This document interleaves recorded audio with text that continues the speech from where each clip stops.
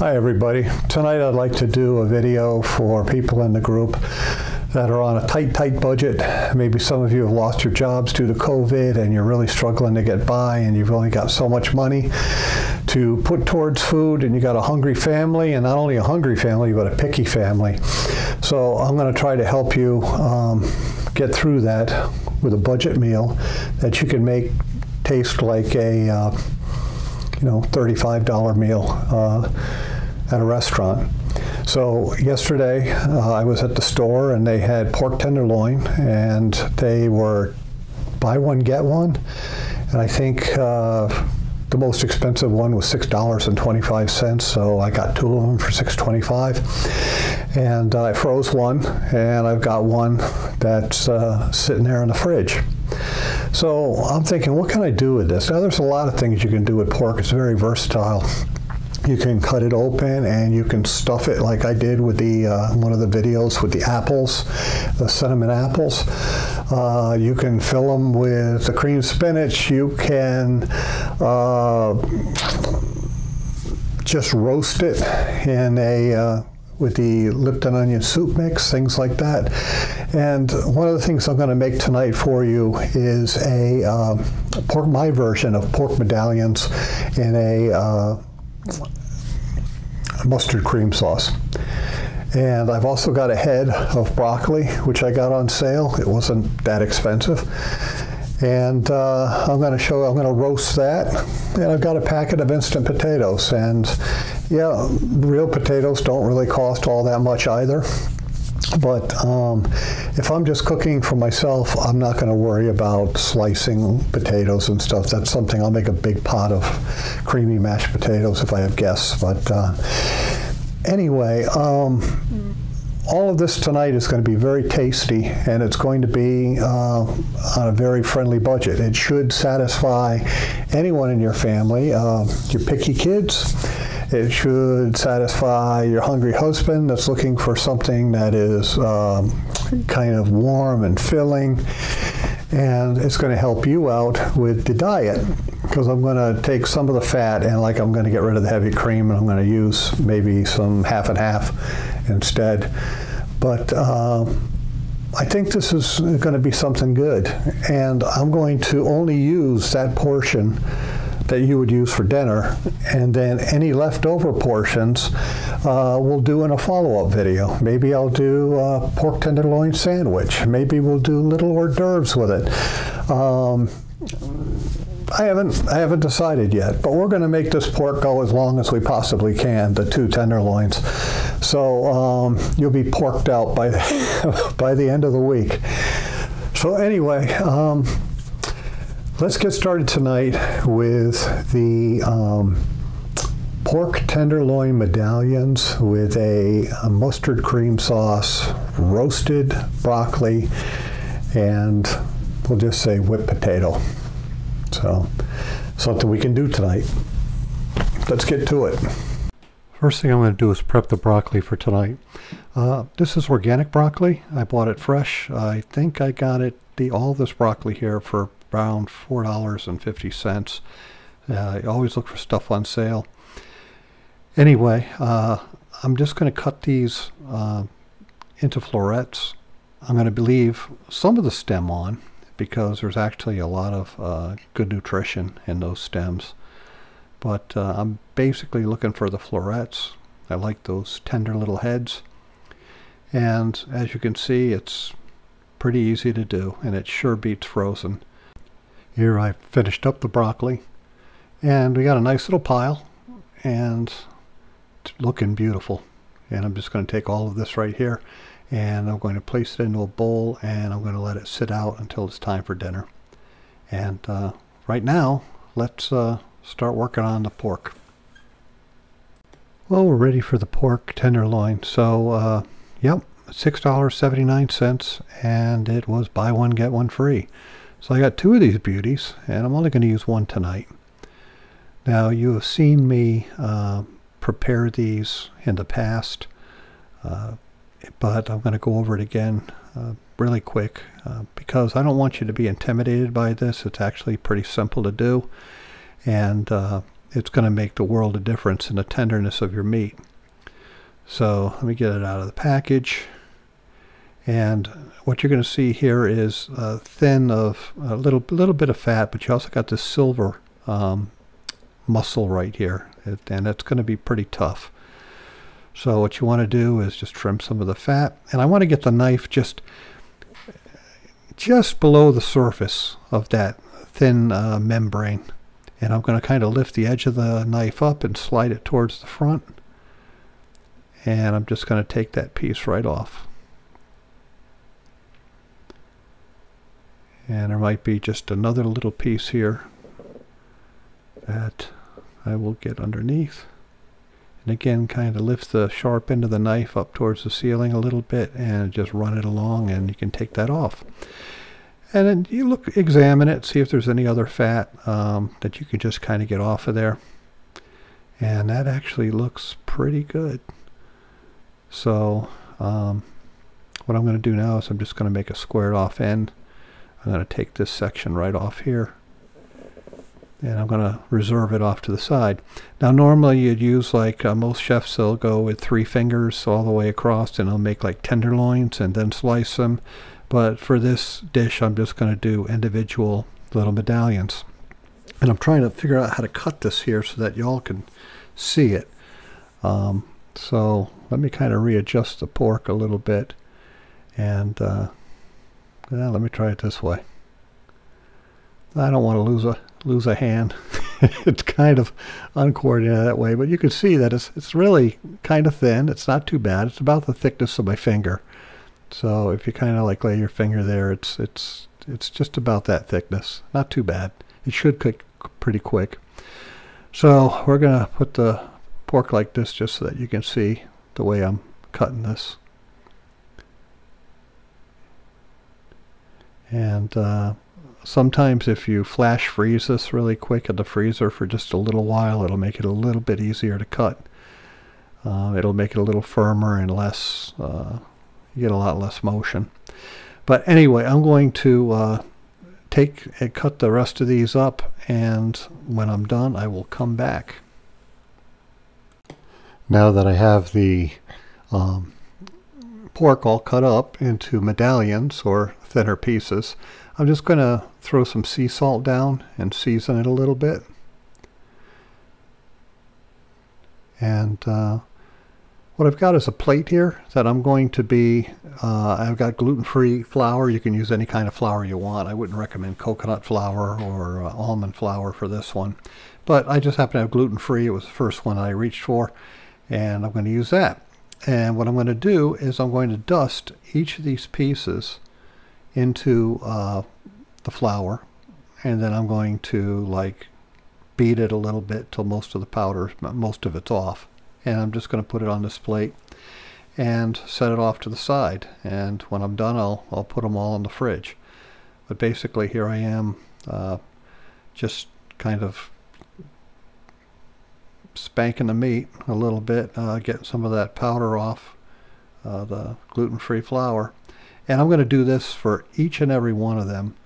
And I haven't seasoned the flour. I guess you could, but I'm just happy with the salt that I put on there on the meat. And I'm going to continue to do this until they're all done. And I'm going to put them on a plate and pop them in the fridge until dinner time. So pretty quick prep. Now I'm going to prepare the sauce that I'm going to put on top of the broccoli when it comes time. So I got a tablespoon of low sodium soy sauce that I just put in there. And because I don't have a lot of broccoli, I'm going to go with maybe 1.5 tablespoons of some really quality olive oil. Now dinner's going to be about 1.5 hours away from this time, so I just want to kind of soak everything together in this bowl. You don't have to refrigerate it, you can leave it right on the counter.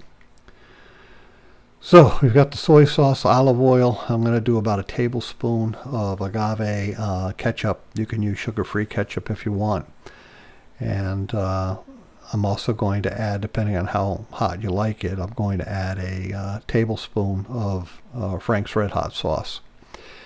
Now you can put more if you want. You can add red pepper flake if you really want it hot, but this is what's good for me right at this point.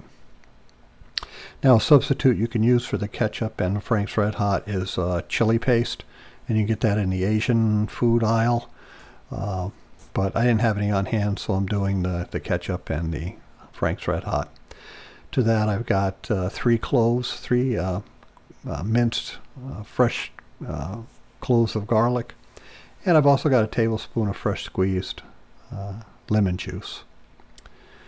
So let me just add a little bit of salt, about a 1/4 teaspoon, and I'm going to also add about a 1/4 teaspoon of pepper, if I can find it.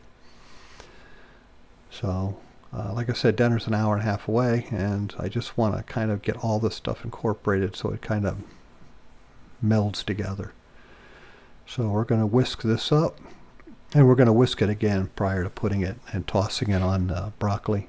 But it's a beautiful thing, and I think it's going to be really add a different depth of flavor to that roasted broccoli. So we'll see. So that concludes the prep for dinner tonight. So we've got the tenderloin, or the pork tenderloin, sliced up in little medallions. We've got them lightly coated with flour, of gluten-free flour, and dusted off, and that's sitting in the fridge. We've got our broccoli, the florette-tall, chopped up, got those put aside, the fresh broccoli, and we've got the dipping sauce, or the sauce that I'm going to put on top of the broccoli before we roast it, all off to the side. That's just going to kind of come together and become one beautiful thing over the next, say, hour and a half. So we've really got nothing left to prep. Okay, it's time to start preparing dinner. So what I have done is started the oven at 400 degrees. I'm letting that preheat. And once the oven is preheated, we're going to mix up the broccoli, and we're going to get that in the oven, and it's going to take about 20 minutes for that to get done. So once I got that in the oven, then we can start on the meat, and then we're going to do some mushrooms, and then once all that's taken back out and setting aside, we'll do the cream sauce, and then hopefully it'll all come together. And I'll boil a little bit of water for the instant potato. So, yeah, so that's once this oven gets preheated, I'm going to start on the broccoli, which in video time is right now. Okay, we're ready to prep the broccoli. I've got a large bowl here. I'm going to put my cut broccoli right in there. Sorry about the water in the background. I'm going to be getting my hands dirty in a minute. So let's mix up this beautiful sauce that's just kind of been sitting here, hanging out. And I'm going to put that right on top of the broccoli.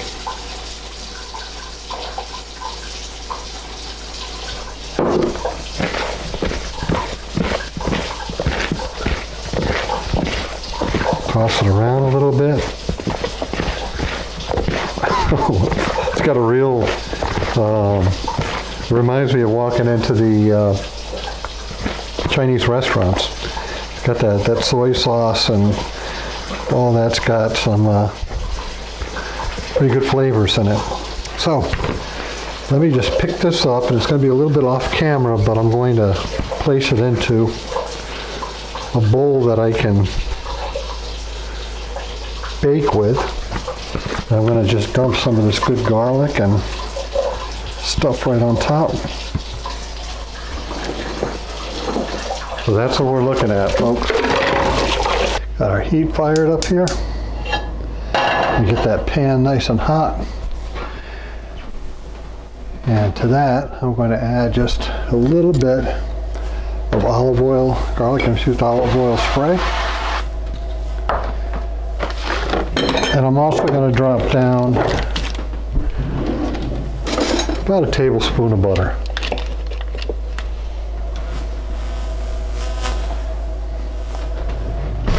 I've got the meat out of the fridge.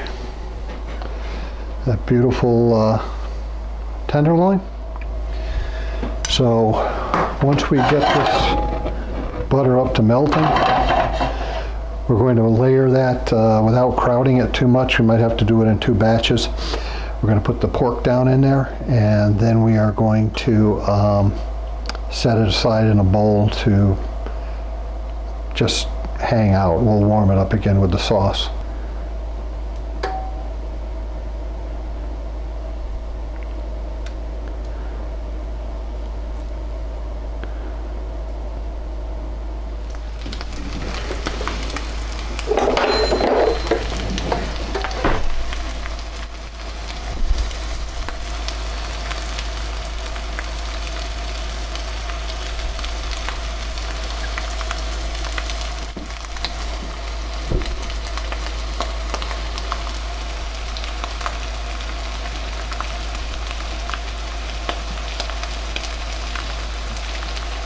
We have got the meat nicely cooked, cooked just about through, and now we've still got the hot pan. I'm going to add just a little bit more butter to that.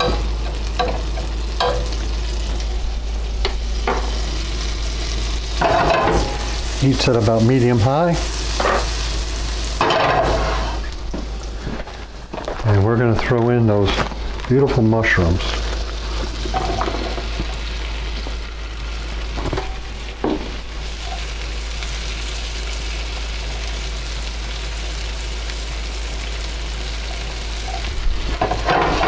And give them a little spray with some garlic olive oil.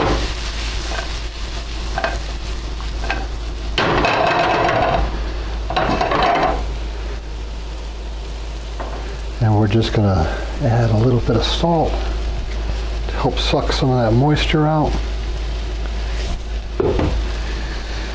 And we're going to let these cook for a while. These are getting a little bit toasty, which is good. I'm going to throw in some Worcestershire. And what the hell, because it's in the broccoli, I'm going to throw in a little bit of soy sauce.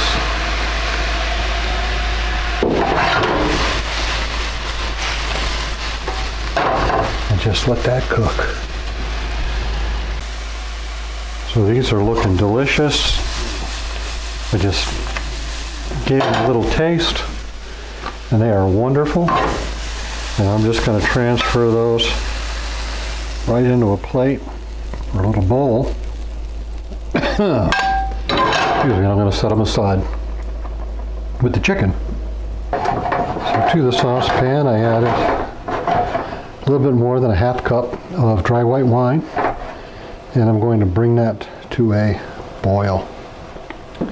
To that, I'm going to add about a 1/4 cup of, normally I would say shallots, but I don't have any, so sometimes we've got to improvise. And I'm going to throw some onion in there, about a 1/4 cup.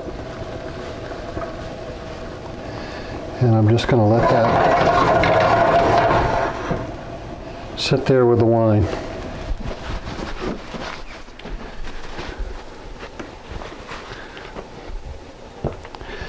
And I'd say we'd let that sit for about 4 minutes without letting the liquid fully disappear. This is reduced down quite a bit, so I'm going to add a 1.5 cups of half and half. And I've got the heat down to medium-high, and I'm just going to let that sit until it reduces down to about 1 cup. So I want about a 1/2 cup going out of there. All right, it's reduced down quite a bit. It's at medium-high. I've been stirring it off and on as we go through to make sure it doesn't burn. Now to this, I'm going to add about about a teaspoon of rosemary. Now what I would like to do is, you can use fresh basil. That would be awesome with some fresh dill. But I don't have any of those on hand, so I'm going with the dry stuff that I have available to me.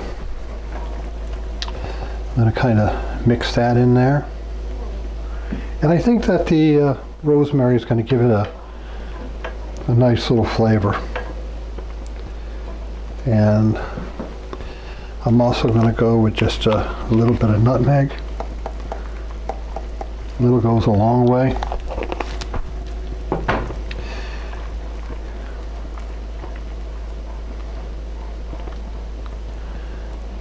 And now I'm going to put in the mustard. I'm going to use my Sir Kensington's spicy brown mustard. And I'm going to go with about 2 tablespoons of this. I'm just going to kind of eye it out.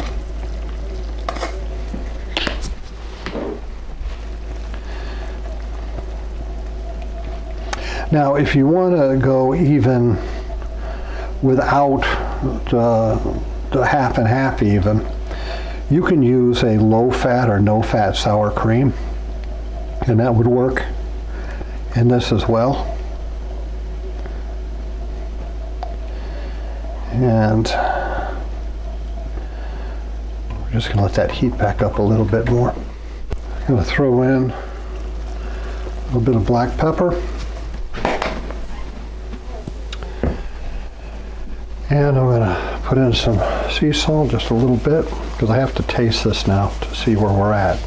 And that's always a good thing you should be doing, is tasting as you're moving along, because you can adjust the flavors however you want. You want it a little sweeter, put some monk fruit in it. As a matter of fact, I'm going to add some tarragon to this. I haven't even tasted it yet, but I can tell that it would be really good with this. So just a little bit of tarragon. As you can see, I'm just doing, oh, I love the smell of that. Just put a little sprinkle in. And it's really thickening up at this point. And you really wanted a sauce thickness. If you're not familiar with the sauce thickness, you can take a spoon and just kind of coat the back, and then when you run your finger down, as long as it stays like a defined line, that is sauce ready. So I'm going to give this a little taste.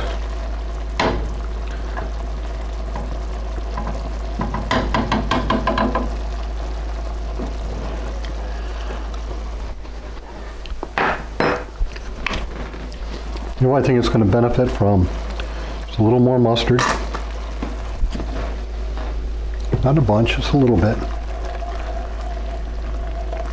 And then to this, I'm going to put in those beautiful mushrooms that I have cooked and put aside.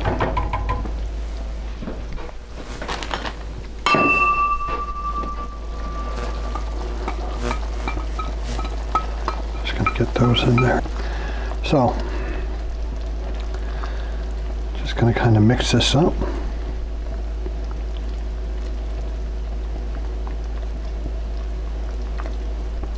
Now you can serve this 2 different ways. You can put the pork down on the plate and cover it with sauce, or you can put the pork right in here with the sauce to rewarm it.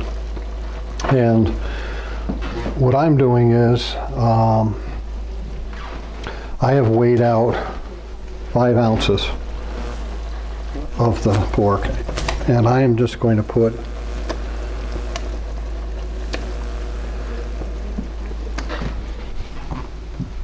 my 5 ounces in, and I'm just not to cook it, but just to warm it up a little bit. And I'll take it out with the tongs. The broccoli is done. It is out of the oven. So all I've got left is the potatoes, and we are ready to go. Well, I hope you're ready to plate, because I certainly am. And I'm sorry about the audio. The equipment's been malfunctioning all night, but anyway, I've got this wonderful, tasty, tender pork tenderloin medallions that I'm going to place down on my little appetizer plate. And like I said, this is 5 ounces. And I wasn't able to videotape myself tasting this, but it's off the chain. This is so good. It's some of the most tender pork that I've had in a long, long time. Of course, I haven't made this dish in a long time.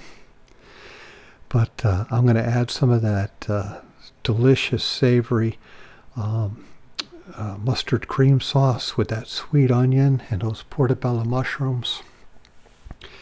And you can just see the steam coming off of that. I mean, the aroma of this plate alone is going to get people running into the kitchen. Now, I didn't have time to do the little flowery decoration potatoes. Like I said, tonight has not been a good night for me, but you're going to get it just like you'd serve it at the house. Just kind of toss it on the plate there with a spoon, and that's going to be good enough. Now, the broccoli came out really good, and it's a little dark in color, but the flavor is there. And I'm still not sure about the Asian flavor with the savory of the mustard, but it was delicious. And threw a little bit of chive on the top and some garnish on the potato. And altogether, this is a great dish for really cheap, and it came together pretty quick. So there you have the pork tenderloin medallions with a mustard cream sauce with portobello mushrooms, sweet onion, whipped potato, and roasted seasoned broccoli. And it's just a winner all around.